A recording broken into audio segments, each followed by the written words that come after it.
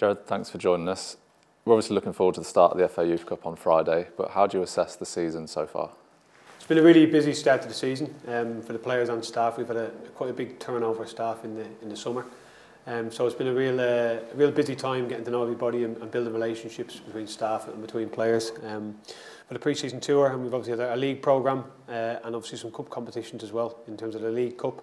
So it's been really busy, it's flown by till Christmas, and we're really looking forward to start the FA Youth Cup now. In terms of results, it had been a difficult start, but you're now unbeaten in your last 4 games. How pleasing has it been to see that progress? Look, it's been really pleasing to see the progress of the group on the whole, and I think it's really important to reflect and look back on those things, and the group have really moved on in lots of ways. The results aren't necessarily the be and end all at youth development level and under 18 level, so that's not the biggest prerequisite of the job, but it does help, and it's important, and wanting to win is really key. So we're pleased with the progress the group has made, and results are important. And we're obviously delighted to be in a good vein of form coming into the FA Youth Cup. As the under-21 side gets younger, that obviously has a knock-on effect on the under-18. So how well have the younger players in the group adapted to this level? Some of the younger players have done really well, and as you said, it's really tough for them, and there is definitely an adaptation needed. And you know, it's important to remember the schoolboys are obviously still in school, so they're not even full-time and in the programme. So for those young players that have stepped up, they've done really well, which is credit to all the good work that goes on in the younger ages within the academy, and how that all links, and those players are being stretched right throughout the academy. And it's testament to how well they've done. So it's you know, we hope they can continue that form. And personally, how much have you enjoyed your first half season here at Aston Villa? It's been terrific. Yeah, really enjoyed it. It's a massive club, really big club, and been made to feel very welcome by the staff that were in existence, and obviously the new staff. We've formed good relationships, and yeah, really looking forward to next week and the rest of the season. Just before we get on to the FA Youth Cup, it must have been encouraging to see, for the academy, to see a lot of players getting minutes at Cardiff a couple of days ago, especially Caden Young at just 16.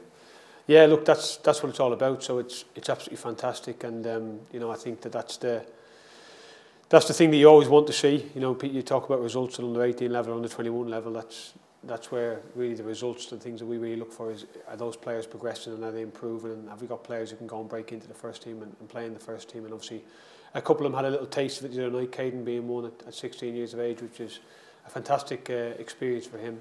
And yeah, that gives us all a lot of pride when we see those things happen. As you know, credit to a lot of the work that goes on. That's not just the under-18s, of course. That goes on right throughout the whole club, and so that's right from the schoolboy programme right up to the 21. So it's a reflection of all the work done by everybody within the academy, and it's great to see, because ultimately that's what it's all about. Looking ahead to Friday, the Youth Cup games are obviously really big occasions for everyone. How much is everyone looking forward to facing Brentford?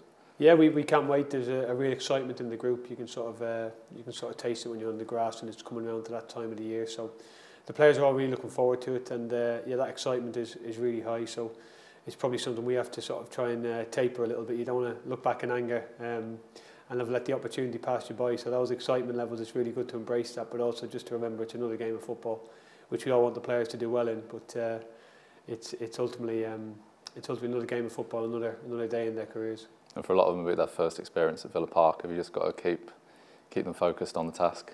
Yeah, it will be. But look, that's what's great about it. I think that's to be embraced, because it's probably the closest opportunity to a first team fixture that they'll probably get, certainly at such a young age. So that's the fantastic aspect, and we're lucky that it's in the stadium, and we've got a home draw, and it's great that it is, and we're really looking forward to that. We want them to embrace that, and as I said about sort of not letting the experience pass them by, we want to embrace that and make sure that they shine on that stage. And finally, you'll have looked at Brentford. What sort of challenge you expected from them on the night? Yeah, Brentford are a really good side. They're well coached. They've got some really dangerous players. So I think it's there to be seen the progress that club has made over the last decade or so in terms of their academy, in terms of first team.